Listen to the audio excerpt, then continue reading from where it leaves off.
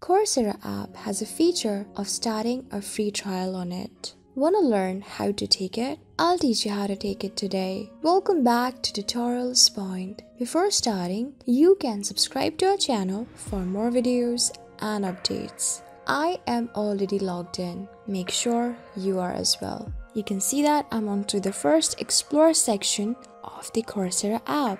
Now I need to choose the catalog or search for the catalog that I want to learn. I can get started with these courses. For that, you can choose the catalog given below or even search for the catalog on the top. I want to learn something from arts and humanities, so I'm going to tap on it. You can do of your own. Either you can learn from the subtopics, that is history, music and art, philosophy, and any of them. Or either you can scroll down and choose and look for the most popular courses. You can see that here are some of the courses I really want to learn about. SOP and Vision, a poetry workshop. It has 4.8 stars, so I'm going to tap on it. You can see that these are all of the descriptions related to the course, along with the skills you will gain, and the similar topics, syllabus, top reviews, instructor, and the other description related to this course. Tap on enroll for free on the bottom.